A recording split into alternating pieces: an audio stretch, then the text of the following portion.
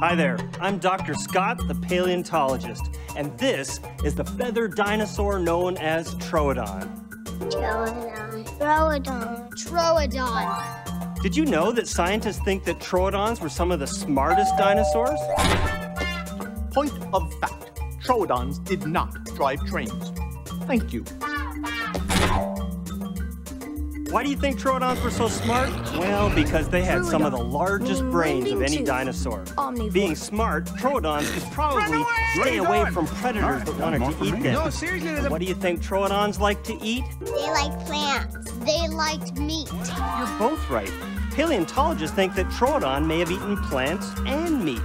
An animal that eats both meat and plants is called an omnivore. Omnivore.